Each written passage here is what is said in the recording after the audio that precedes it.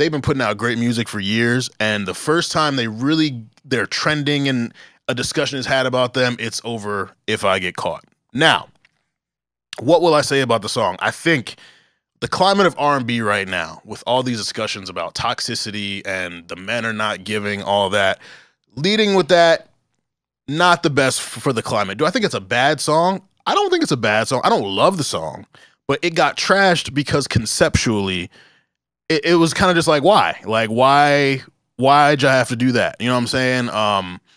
Were they saying things that were real and relatable for some people? Sure. I just think the climate and the timing was really, really bad for that.